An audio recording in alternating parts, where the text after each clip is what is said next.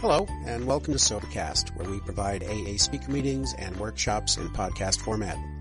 We're an ad-free podcast, and if you enjoy listening, please help us be self-supporting by visiting SWWCF.com, look for the donate link, and drop $1 or $2 into our virtual basket. We hope you enjoy the podcast. Have a great day. What a kind introduction. My name is Mildred F, and I am from Toronto. My dry date is May the 18th, 1973, and I'm delighted to be here. Hi. I'm also very nervous. When Lee called me and said, I'd like you to give a workshop, I thought about it, and I said I would like to do one on relationship as spiritual practice. And then I went about the business of putting some ideas together. And the reason I'm edgy, it's okay though. Last night I knew that I had to change, not the ideas, but to put them in a different context. So I'm putting them in the context of my life. If they're, as I see my life today, at 38 years in the program, as an active member, always having had a sponsor, always being sponsored, always having a home group, always studying the book, always into step work, the traditions, all that stuff. I see that really my problem has always been about relationship, and I didn't understand what was wrong. I was locked behind walls. How can you grow when you're locked behind walls? I don't see you properly. You are an object that's going to make me feel okay, and I'm behind the walls. I can't relate to you, and I put out that energy. Come on, make me okay. You don't want to make me okay, not because you're bad, but because you can't. And then, when you don't make me feel okay, I'm angry. I'm depressed. And that's the energy I put out. And I wonder why people don't like me. And I wonder why people don't want to be around me. I understand that today. Obviously, Bill Wilson understood that because, just taking a few quotes out of the big book.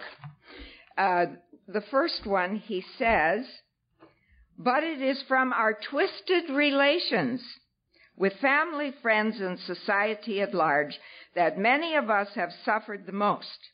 We are especially stubborn and stupid about them." I didn't put those words in. That's right in the 12 and 12. We're especially stubborn and stupid about them. And he goes on to say the primary fact that we fail to recognize is our total inability to form a true partnership with another human being. I looked at my family. I couldn't form a partnership with them. I didn't form a partnership with my parents. I didn't form a partnership anywhere along the way. I had lots of opportunities, but this belongs to me. And then he goes on to say in the 12 and 12, which is where he's had some experience of life. He says, since defective relations with other human beings have nearly always been the immediate cause of our woes, no field of investigation could yield more satisfying and valuable rewards than this one. I didn't make that up either. And he goes on to say, we can go far beyond those things that were superficially wrong with us.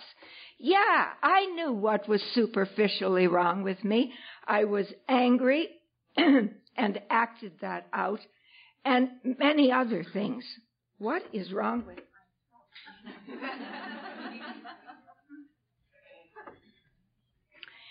to see those things, those flaws which were basic. What's going on in here? Flaws which sometimes were responsible for the whole pattern of our lives. I think that's what I really saw yesterday on the plane. And last night as I went to my room and tried to put this together into some kind of sense, what I saw was me at the center, and that this was what was wrong. He goes on to say, it's necessary that we extricate from an examination of our personal relations every bit of information about ourselves and our fundamental difficulties. Well, there goes most of my life. I'm a victim. It's your fault that I'm this way. Can't you see that I can't fix my life? And if you only cooperated with me, I'd be okay. Anybody identify with that? Good. Then we can just hop right along on this. You notice in the 12 and 12, he also says, it's a spiritual axiom. It's not Bill's thought. It's a spiritual axiom that if I am disturbed, I am the one in error. Take a look at what he says on page 164 of the big book. He says, see to it that your relationship with God is right and great things will come to pass for you and countless others. Now, I'm not here to preach a sermon, but I am here to tell you that it is only through getting right with God that I've been able to get right with myself and get right with you. Because until I understood who I am and that I'm not just a body struggling around here to get men into my life and money and God knows what and being unsuccessful, then getting stuff and not being okay with it anyway. So, he had some other things to say. See, and when we get to isn't that what the steps are about? Every one of those steps is about relationship. Then when we get to the traditions again, it's about how we stand on the planet as members of Alcoholics Anonymous. And that first one, he says, our common welfare. I've got to be careful about what I'm doing because our common welfare makes it possible for me to be sober and for everybody. And then in the second tradition, where he says, God's will comes to us basically through the collective wisdom of everybody. So we don't have leaders. We don't have people who know better, who sit at the top of the pyramid and say, by God, if you could only, I see what's right. This is what you have to do. Each one of us has to work that out for himself. And that's really what my life has been about. I'd like to quote from Scott Peck. I'm not a student of his. Scott is dead now, but I nearly fainted when I read what he said. Alcoholism is a blessing. You gotta be kidding. He said, we are all broken. He was talking about everybody, not just those of us who so-called have addictions. He said, we're all broken. The problem with us is it breaks us visibly. Our neighbors didn't understand when our front lawn was strewn with clothes. They didn't understand when my car was put through a bay window. And I could go on. And when people left our house in a huff at 3 o'clock in the morning. He says, we're all broken, but alcoholism breaks us visibly. And he goes on to say, and forces us into community. I can tell you, community is not where I wanted to be. I didn't understand that.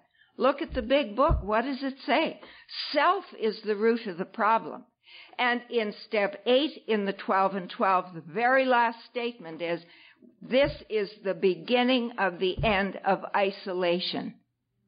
See, if I'm going to be out of isolation, I've got to see who's out there. I don't like you because you interfere. Not now.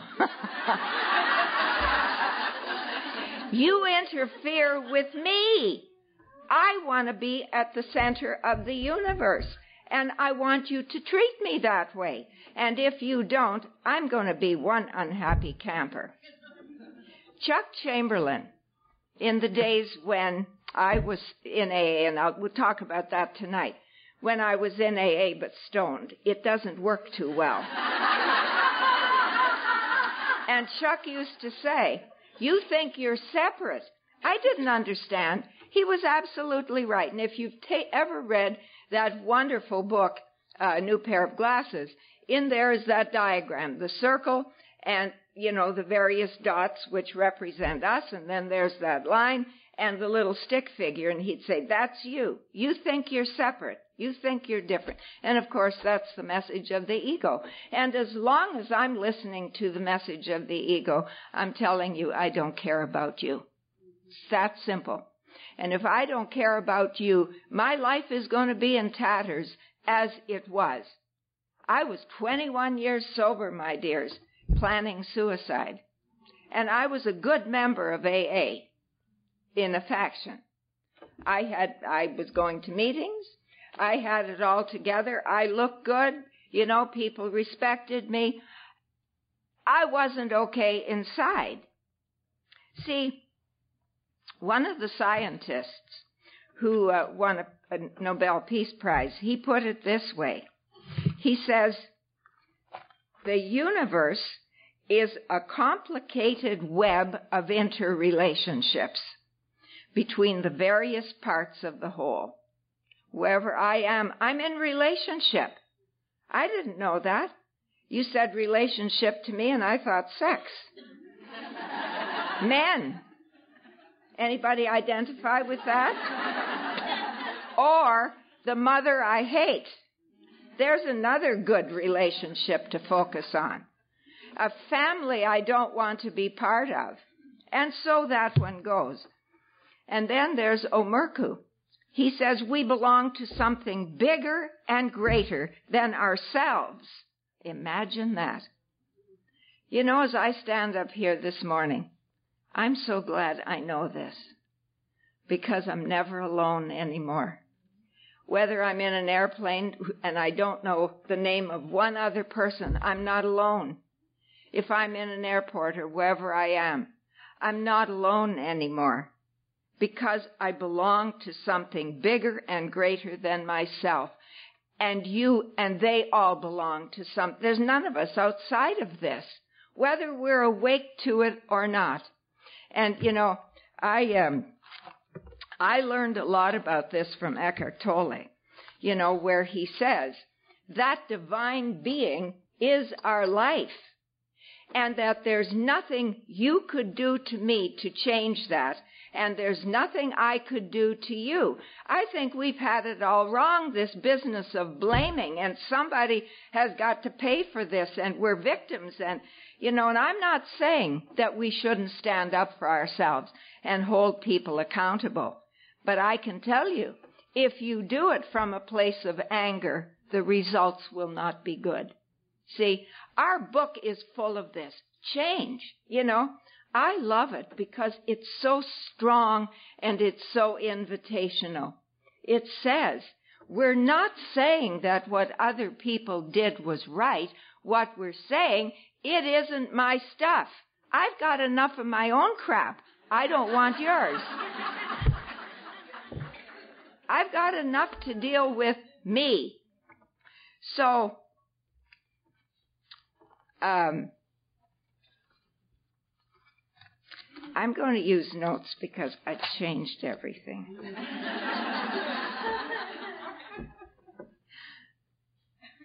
My life has really come full circle. And it's come full circle, not easily.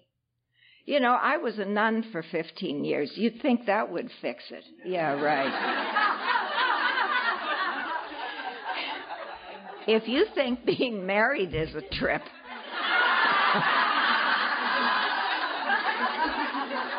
try 15 years with Mother Superior.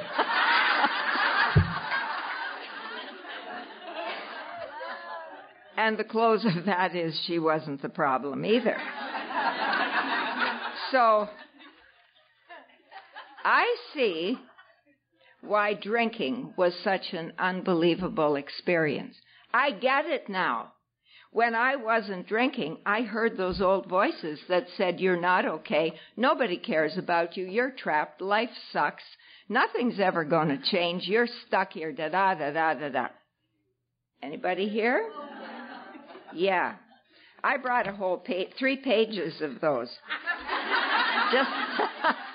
Just in case you don't know what you're hearing, you can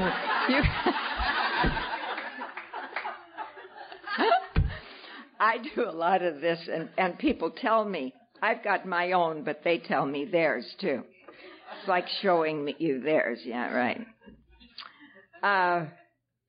Those feelings of isolation went away. That's what that good feeling is. Dr. David Hawkins, in that book, Power versus Force, I think it's called, he talks about, he studied alcoholism and addiction, and he says that's what alcohol does. It suppresses that part of us that is recounting this stuff from the unconscious. And when that's quiet, what's left? The voice of, then I can be in touch, maybe not consciously, but then it's quiet and I'm peaceful, and then I feel loving, and the world is a wonderful place. It's not a place that I want to get away from, and that's what I chase. So when I came to Alcoholics Anonymous, I have to tell you, I was a hard little cookie. I'm not today.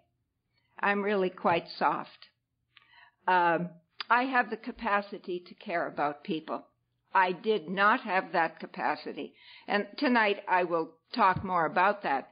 But Bill says in the 12 and 12 in step 10, he describes how we come here. He says, we have loved but a few. We've been indifferent to the many, so long as they caused us no trouble. And we hated the rest. Well, that describes me in a way, but not quite. I hated everybody. I hated God. I hated the fact that I was here. And I hated everybody. How do you change? I said, 20 years sober, there was something about me was still strangely insane. See, I wasn't happy. Yeah, on the outside, I'd sit at a meeting, and I can tell you, when I talk about this even in a talk, after a while, I can't tell you how many people come to me and say, that's just the way I'm feeling. I'm 15, 16. Somehow or other, people sometimes, I think, have the idea you get sober. And I hear people saying, it just gets better and better. And I think, what planet do you live on? I got sober, and I hurt inside the way I never hurt before. What do you do now? I have already had the experience of 5.5 years in AA stoned, which doesn't work. And I can't do that, and I'm not going to drink alcohol because the compulsion has been removed. I don't have to. But how do I live sober? How do I sit in those seats? And I look around me, and people are smiling, aren't they, Adrian? They're smiling, and everybody seems to be happy. And one day I said, I don't know what else to do. The older members, see, I'm going to talk about the unconscious. I know that Dr. Bob said, let's keep this thing simple. And I think that's absolutely necessary.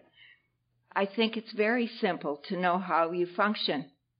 You better know how an egg beater functions and not use it to mix cement. See, we better know how gravity functions. We better know how electricity functions if we're going to use it properly. What I didn't know was really what was wrong with me. I didn't know. I was a good member of AA. If you followed me, I promise you, you would have said, as people did, they'd say, you intimidate me, and I thought it was a compliment. That's how sick I was. What they were really expressing was, I can't get close to you. That's, as far as I'm concerned today, that's hell. I don't need a hell in the afterlife. I've had hell here, being separated from you, being part of you, and not being able to experience what that really involves. And so, I was thinking suicide, and I had another spiritual experience, and I knew it was going to be okay. And I'm telling you this now because I made up my mind, somehow or other, it'll be okay. I don't know. 3 weeks later, a Jesuit called me, and he said, I'd like you to come out to Manresa and give a retreat. And I said, oh, my goodness, Father, you have no idea how many times I've been excommunicated. And he said, I don't care. He said, I want, and I went. And it was a bunch of women. Now, you alluded to your joy with women last night. I didn't like women either. You got in my way. I didn't know how to relate. If I think back, I knew how to be the teacher. I also knew how to be the person in big trouble saying, please help me, please help. I didn't know how to be on an even keel. One with you. No better, no worse. Equal. That's what we're taught here, I believe. That I can look at you and it doesn't matter what your bank account is. And it doesn't matter where you live. And it doesn't matter what kind of house you live in and the clothes you wear. The fact is, God lives in you. That's my value. I believe that's your value. I didn't understand that. So anyway, I did that retreat. And when I was finishing, I started to bawl. Now, I don't bawl in front of women. This is not cool, as the people say nowadays. I knew how to do a strategic tear in front of a man. That's a different business altogether. But to bawl in front of women, I don't think so. But I did. And I heard words come out of my mouth that I guarantee you came straight from the heart of God in me. I said, I don't have a friend in the world. I think I was 61 or something like that at the time. And I didn't have a friend in the world. I felt close to nobody. And as I said, I have lots of acquaintances. You see, I think that this taking down of the walls is a real grace. It's as big a grace as the compulsion and the obsession being lifted, and I never have had it back in 38 years. To have those walls come down put me in a position. I have no defense mechanisms. I have no pretenses left. And I have to tell you this morning, what you see is what you get. This is who I am. And I didn't know how to move out into that world and really participate. Like I said, I knew how to be in a position where, I spent my life as an educator and so on. I knew how to do that. And I knew also how to grovel. I just didn't know how to be one with you. Now, what do you do with that? Well, I was at a Tolle seminar one day, and he said something which hit me right between the eyes. He talked about relationship, not with an S, relationship as spiritual practice. Think about it. If you want to go into golf tournaments, you get a teacher and you then practice. As an educator, I went to university and they taught me to do this and this and this. And then before they turned us loose into a school, we had to do practice. Chefs, if they're going to be an executive chef someplace, they learn, they practice, and then they go. Think about this. Relationship as spiritual practice. See, I think it's wonderful to grow spiritually through spiritual reading and meditation and practicing the presence of God and all those things. But what I also know is this. if what that is all about is not carried into the activities of my day, what use is it to me to read the book and say, oh yeah, the book says either God is everything or nothing. I'm going to disbelieve that God is everything and then treat you like dirt. Something wrong there. See? Believe that God is everything and then judge you and criticize you. There's got to be a way around this, you see? And where's my Tolle quote? It's gorgeous. If I can find it, here it is. He says, so the eternal, the formless, the spirit is the essence of every human being. That doesn't leave anybody out. See, I tended to look at people by the outside. When the Master was here, and this is not a religious concept, when the Master was here, he said, we need to love everybody as ourselves. He didn't say you can leave anybody out. And when they nailed him to the cross, he said, Father, forgive them. They don't understand what they're doing. You are me and I am you. And if then I am going to live that way, that's my spiritual practice.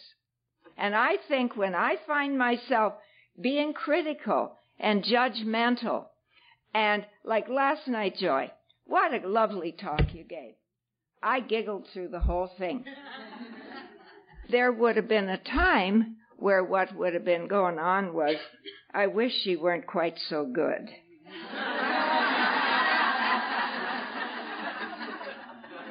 I might not look good. See? That's the kind of stuff that comes out of this idea of separation. And the kind of joy that comes from saying, go. That's your life experience and you tell it beautifully. Wasn't it wonderful? Yeah. See, that's where I think life starts to really, the change in me starts to impact. Because if you see it different, he goes on to say, no matter how insane or conflict-ridden it may seem to appear on the surface, within every human being, that remains untouched. Our big book says it. It says deep within every man, woman, and child is the fundamental idea of God. It is only there that he may be found. Deep within.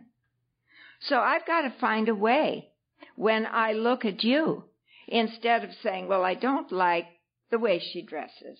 I don't like what she says. And on with all that stuff, which is the way I used to look at everybody. This head and heart was a very busy place. I had to judge and criticize and assess everything to see how I stood in relationship to it.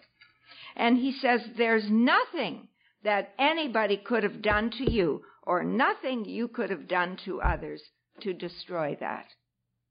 And that's why we can love everybody. The Master never said, I have to like everybody. Impossible. You're on something, honey, if you like everybody. I don't have to approve of you. It's not my business.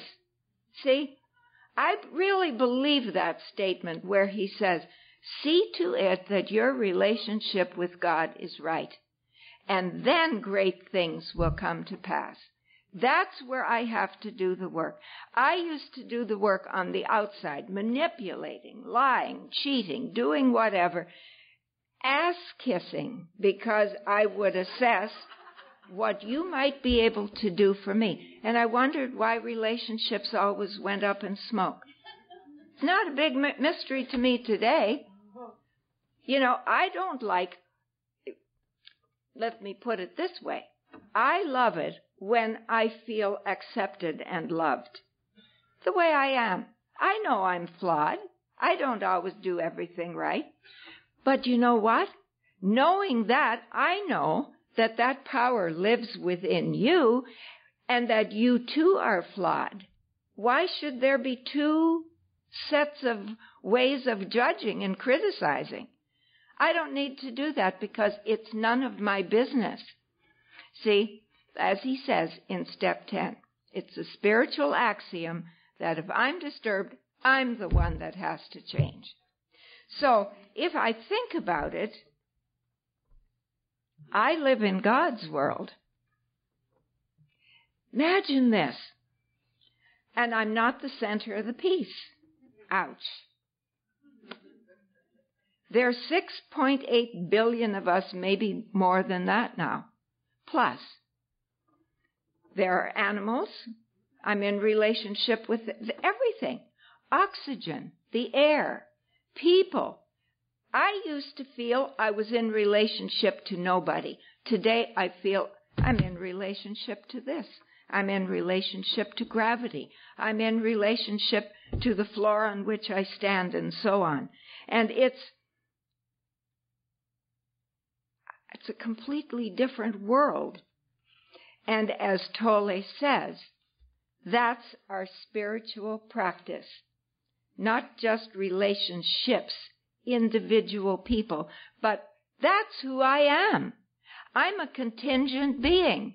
I'm not the boss here. See, it's an amazing thing, this step 1. You know, we admitted we were powerless over alcohol. I admit I'm powerless over everything. And I don't need power. I don't need it. Because my life is unfolding. And this great reality that whose world this is and who lives within is guiding. I remember, I better get on.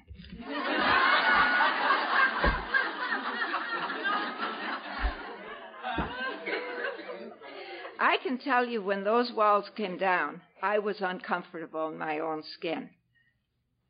See, and I think Bill understood it because he says, there's a price to be paid, the destruction of self-centeredness. And in step 3, he says the root of the problem is self. I can't think this way as long as I don't know this. If I want to be in the center of the piece and carry on from there, see, I look at my relationships now. My relationship with my retarded sister. I used to think I was loving. No, I wasn't. I was pitying. I was wanting her to be different than she was. And you see, if I believe the spiritual truth that I confronted with, everything is perfect just as it is. I may not feel good about some of the things, but God's in charge. I remember Tom Ivester one time, it just hit me right between the eyes. He said, I had plans. And he said, all those plans that I had for my life went up in smoke. And he said, there has been a power that has guided me. And I heard him. I don't have to, you see, that there is a power that guides. Of course, we make decisions, and some of them go up in smoke. The more I realize what was wrong here, there was Dora. I wanted Dora to be different. Didn't like my mother because she didn't fix the world. And there was something going on between us. You know, I don't know. I think we live many times. I don't know. I'm not going to get into that. But I sure came onto the planet with a load of dislike for that woman. Do I sense some identification out there? Everybody else loved her, but me. I didn't fit in the convent. The convent was a place to go because I'm going to force God to do my will. Oh, I didn't put it that crassly, but that's really what it was about. I don't want to go to a convent. I don't want to take vows of poverty, chastity, and obedience. But I will, God. And then I'll do your work, and then you'll do mine. Oh, yeah. Infatuations. I loved men. Yeah. And as long as I was infatuated. And when that infatuation wore off, I was back to being me. I don't like you. I don't like sometimes the way you dress. I don't like this. I don't like that. Change. You know, is it any wonder I had a husband who beat me? I'd beat me too, I think. No, I take that back. Nobody deserves to be beaten. But that relationship went up in smoke. I had a relationship with a man who couldn't stay sober. I got his ears in my hands, and I'm saying, pray, you son of a bitch.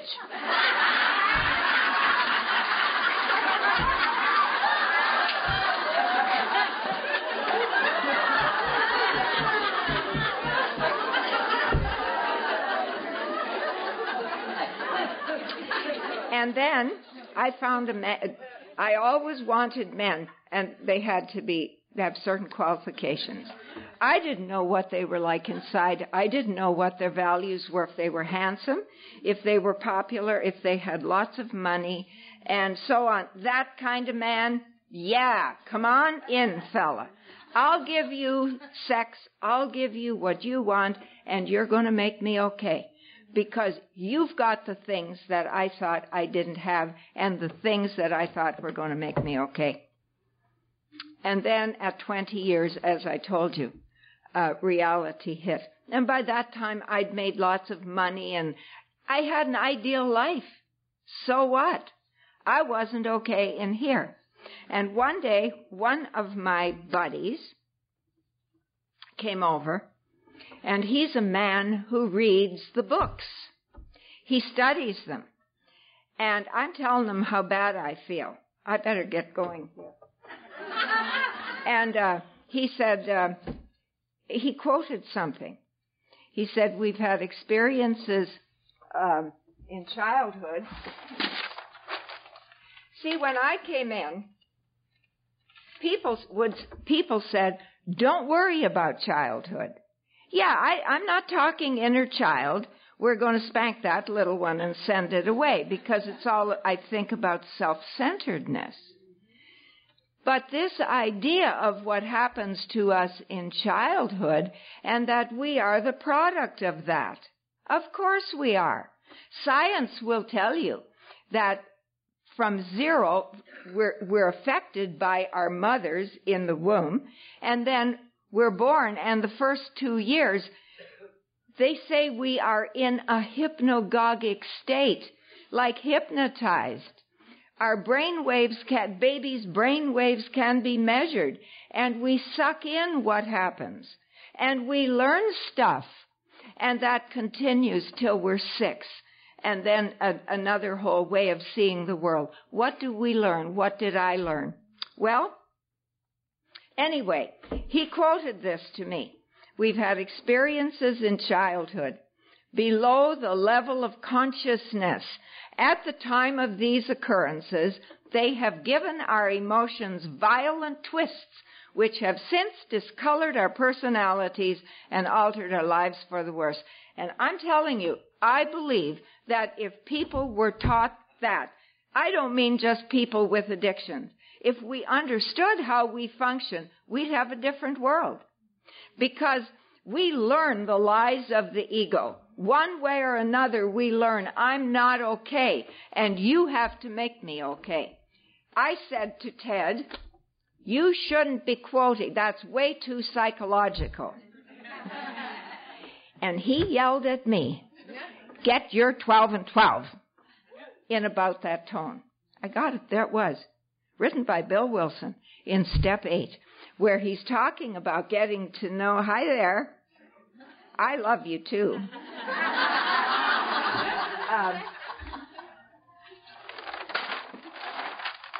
Where he's talking about childhood. And I happen to know, I can't find it, but I did read that Bill, in his relationship with Father Ed Dowling, that was one of the things he talked about, was how in childhood he felt pushed aside. He felt that his mother didn't care about him. It wasn't the truth, but he felt that, and he said, I better be number one. This was not written by a psychologist. This was written by Bill Wilson, because I think he believed it to be the truth. He understood how he functioned. See, I think we needed both Dr. Bob and Bill. I relate much more to Bill. He was nuts like I am. See, Dr. Bob, he came from a more, from the Oxford tradition, and he got sober, and he went on to do 12-step work. Bill's out there hustling. How?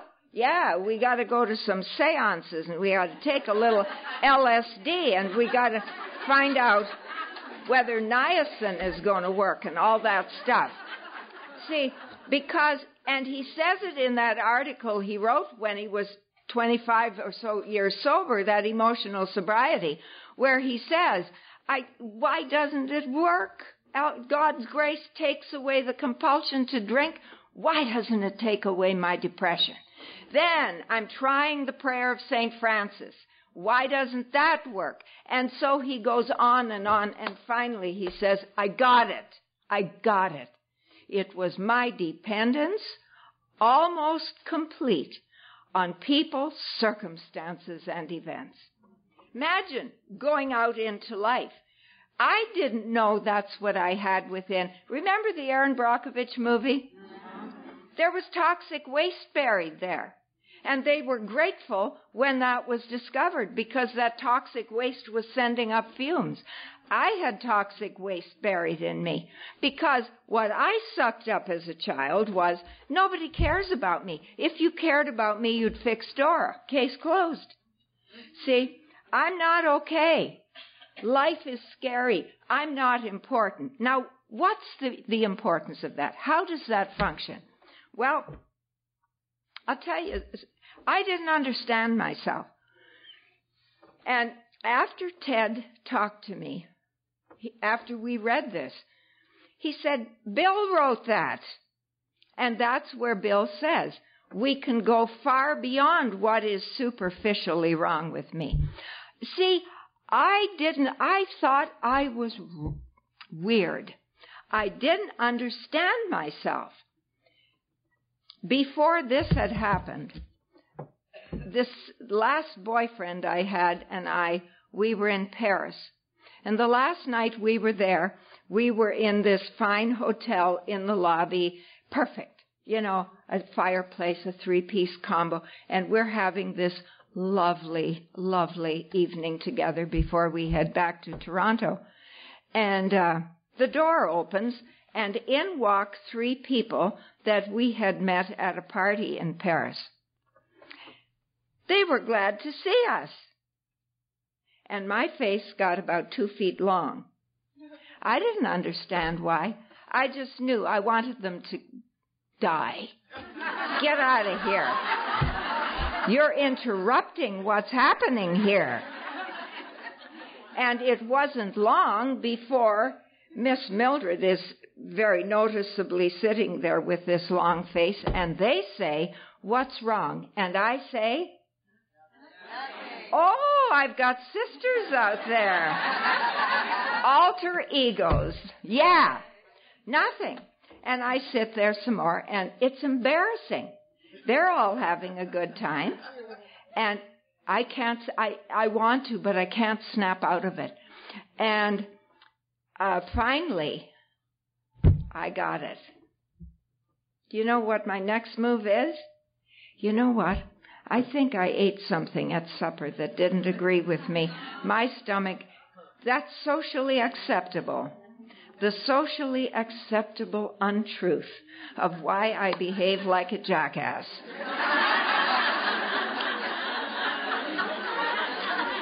And everybody, expressed appropriate, hope you're feeling better. And I went away. one more time feeling, what the hell is wrong with me? I could go on and on. That's the way I lived. I didn't understand. Now, after Ted spoke to me that time, I've always found that when I'm ready, the teacher always shows up.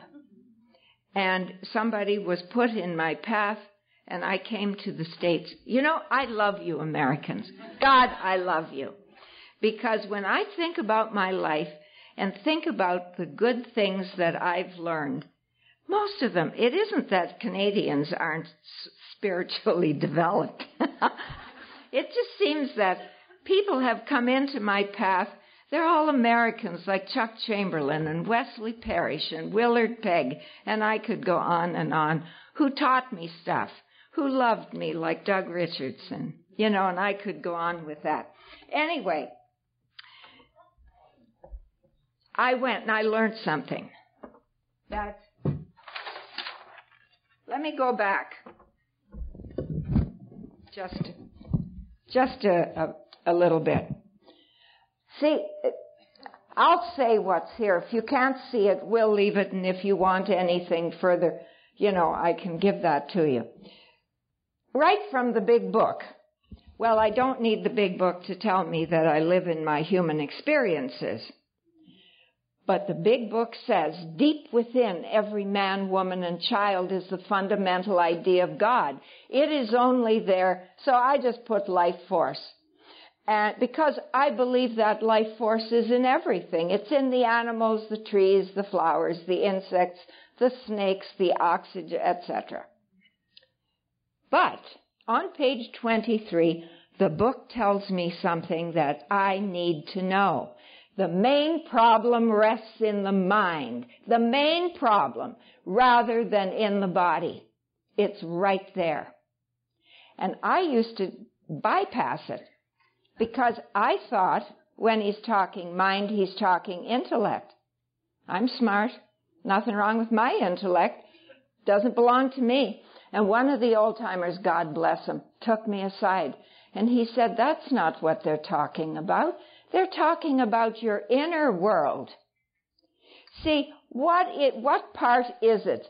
Isn't it when you feel lousy? Isn't it in here? Where does it come from? My old beliefs. I'm not okay. Something is wrong with me. You should fix it. I hate you. I hate life. And I could go on and on with all that. My old beliefs, my old ideas. You know, God should fix it. What's wrong with that twit? You know, they say he's love and power. I've got a problem. Why doesn't he fix it? See? Those old ideas, memories. My sister Dora crying and me crying, and I'm 3 years old and I can't fix it. Memories. All that childhood stuff. See, it's buried in there. And if we pay attention to it, we begin to see some things.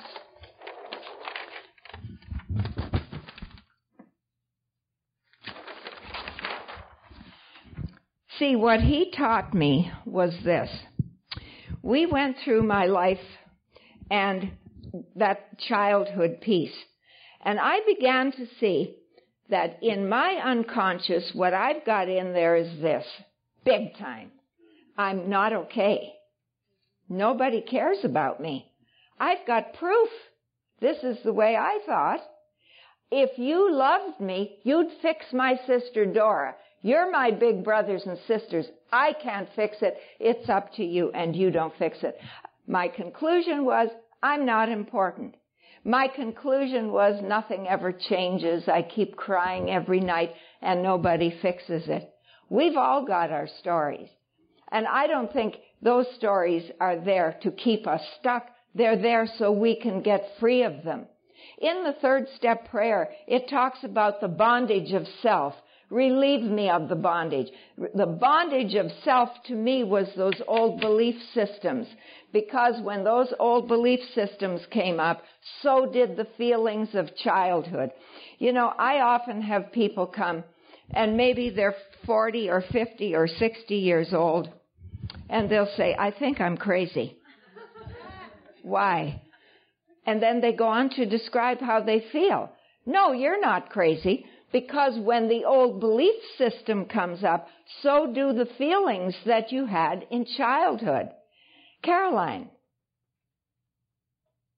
Yes? Are you Caroline? Okay. I just thought of something. I didn't say thank you to Caroline. She treated me so well yesterday. Talk about stream of consciousness. Okay. You see, if we take this model and you think about this, here's the life force within me. It wants to express through me. Then why does my life look like such crap? Because it's got to go through this business. I'm alone. You're wrong. Nothing ever changes. I'm not good enough. Nobody cares. And when that shows up in my life, it's not a pretty picture. See, if you understand this, then the work is not changing the outside. The work is changing the inside. So, if I come to meetings, and now I believe God is everything. Spirit is. God is love.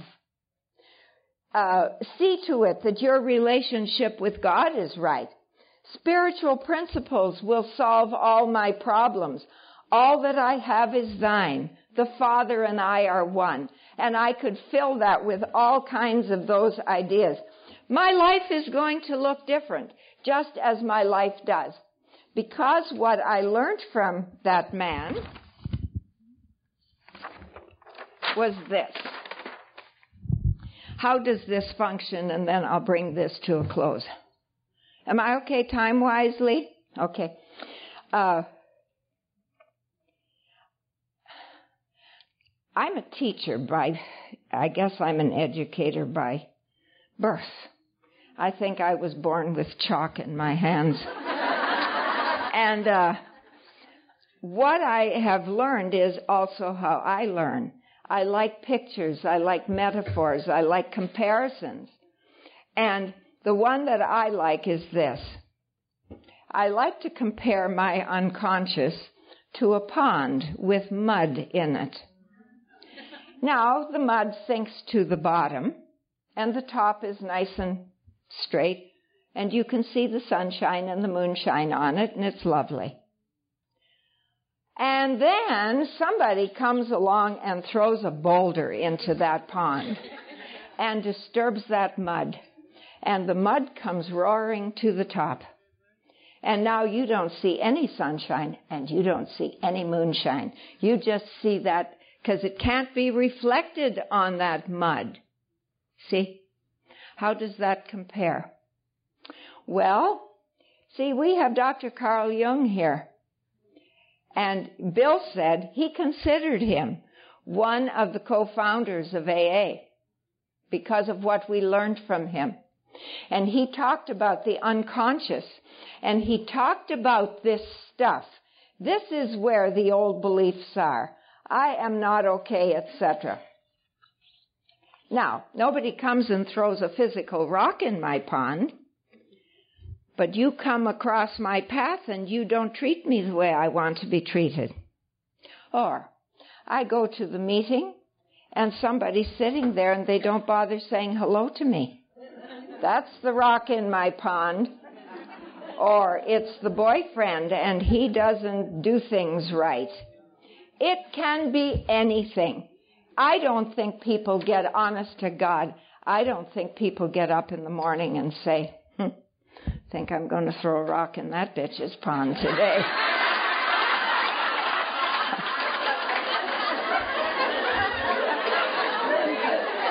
I really don't.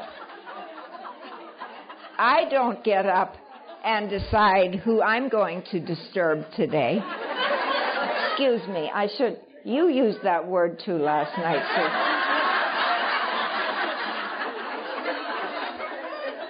See, the rock gets thrown in my pond, and this is why relationship is so important. If I don't face what's going on within me, I will keep repeating the same old stuff over and over, and you can run to all the meetings you want, you can say all the prayers you want, and if you don't get right inside, that's what I found. Until I could face what was really going on, and that it was the hatred in here. It was the way I saw you that had to get made right. And once through meditation, prayer, spiritual reading, practicing the presence of God, becoming aware of my behavior, becoming aware of the energy I put out, that things could change. I'm going to tell you just one story. Things have absolutely changed. My life is so different today, it's unbelievable to me. But I've got a long way to go, because there are days when I know I still where I'm not right, and I've got to get right. And I want to just say a thing about family, and then we'll close. I didn't like my family. I didn't like being born in Saskatchewan. I didn't like being on a farm. I didn't think I liked being Roman Catholic. And I thought it was gross that we were 10 kids. And we were German. Other than that, everything was fine. Hated everything I could look at. And I was the baby, and everybody else was a lot older than me, so I was kind of like an only child. But there were those brothers and sisters of mine who really were lovely people. They were wonderful people, but I didn't see that then, and I shoved them aside. And I didn't have the capacity to really love God. I didn't have the capacity to love myself. I didn't have the capacity to love them. And of those 10, 7 are gone. And as this last couple of years of change have gone on, I would so love to see them. I would so love to let them know how wonderful they really were. You know, I can look at them now and I can see what wonderful characters they were. But it came to me in the last year. You've got 35 nieces and nephews. Why are you so isolated from them? Why do you always arrange your going home to Saskatchewan so you don't have to stay? That you go there, you kind of fly in, you have a dinner, and you're gone again. And I thought, if you don't have family, that's your problem. So I made it my business 2 summers ago, and then again this summer. And you know, the change in that whole family relationship is just amazing. I can't tell you I don't have children. I took care of that twice. Shame on me. You know, the book says we made decisions based on self, which later put us in a position to be hurt. Loved your stories about your boys. Fabulous. But, you know, those nieces and nephews have really responded. And I really feel today that I have a family, a blood family, because I've had my spiritual family here. And that has been part of the healing. And now I better bring this to a close. See, this isn't about Pollyanna. And it's not about pouring pink paint on anything. It's about getting real. Getting right into the dance where people are. Where you have to interact with people and do what really happens. You know, I often think of a dance floor. You get onto a dance floor, and one day you get an elbow in the mouth. and somebody steps on your toes. See, that's what I didn't want to have happen because I didn't know how to handle it. Today I know that I can go to that place and say, this is not the truth. God, you live within me, and so on and so on. You've been wonderful. Thank you so much. God bless. Thank you.